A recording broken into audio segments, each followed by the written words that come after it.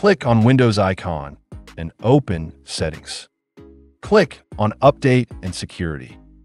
On the left, select Recovery. And reset this PC. Click on Get Started. Choose one option. If you select Keep My Files, it reinstalls Windows but keeps your personal files. If you choose Remove Everything, it reinstalls Windows and delete all files, apps, and settings. By doing so, you'll get your Windows factory reset. As per my opinion, select Keep My Files if you don't want to delete your data. Here, if you choose Cloud Download, it downloads a fresh copy of Windows from Microsoft. Either you can go with Local Reinstall, and it reinstalls Windows from the files on your device. I'm selecting Cloud Download. Now click on Next.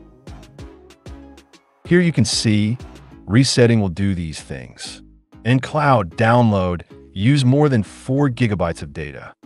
Click on Reset and wait until it completes.